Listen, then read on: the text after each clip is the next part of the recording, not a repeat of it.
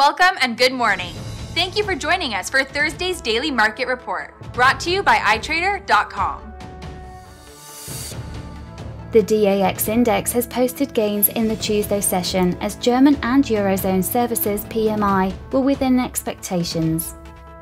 Political tensions continue driving more and more traders to the precious metal, and the price continues to inflate, with analysts eyeing 2016 highs at $1,375 an ounce. Oil prices marched higher on Tuesday following reports indicating that Russia and Saudi Arabia are considering extending the oil production cut deal. The Aussie appears strong against the greenback, although stochastic remains neutral. According to the average true range, low volatility may be expected. The dollar-yen pair remains biased towards the downside. The average directional index is showing a growing bearish momentum, and the ROC is signalling sell. The price of crude oil showed some bullish strength, and according to the average true range, low volatility may be expected.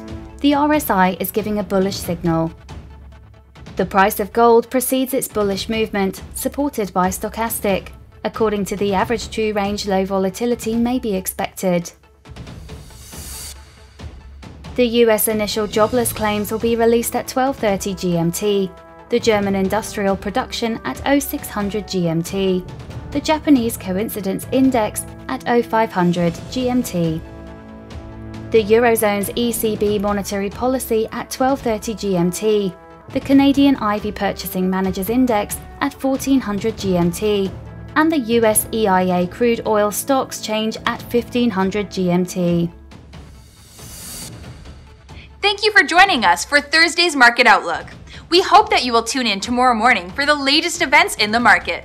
Until then, be sure to log into iTrader.com for all of your trading needs. Your personal account manager is ready to answer all of your questions.